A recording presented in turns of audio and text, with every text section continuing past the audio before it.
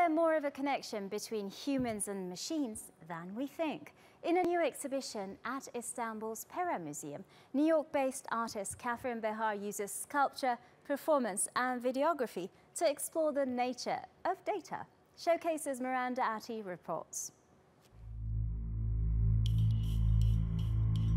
What does data mean to you?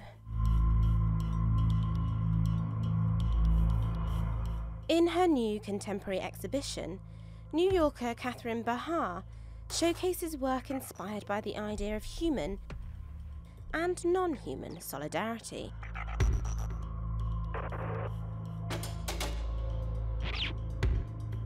I'm really interested in the way that we interact with technology, which I think has become a sort of place where we offload we treat things in a way that we would never treat people.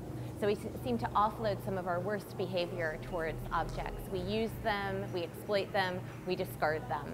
But I think that that just echoes a kind of social relationship as well. Her pieces vary in medium. The sculpture collection E-Waste envisions a dystopian future involving everyday gadgets. They're doomed to continue working long after the humans they were designed to serve have gone extinct. The appliances become mutant fossils, and they chirp, hum and spin in a sad parody of their former purpose. There's also a special weekend performance.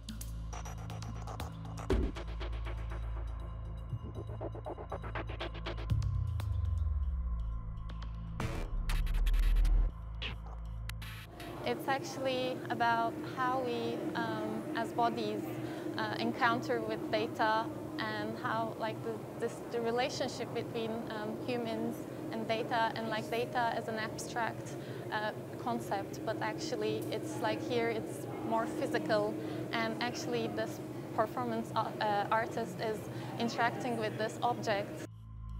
Behar draws attention to the economic, political and sociological impact of digital culture.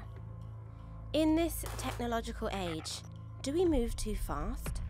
She's proposing to actually kind of slow down and take everything quite a notch down. But this doesn't mean not to embrace technology or any sort of way we're actually consuming technology, but be more aware and perhaps not consume or the speed of it, and be more responsible maybe, or socially aware. And what about Behar's own relationship with technology? We're interacting with data in every possible moment of life.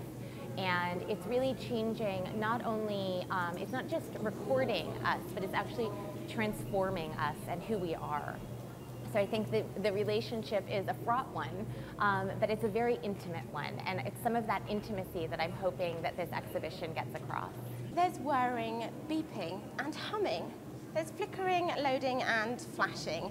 Data's entry is interactive and unusual. But there's a message too. Every single piece of Behar's work asks us to question our assumptions about the relationship between humans and data and technology.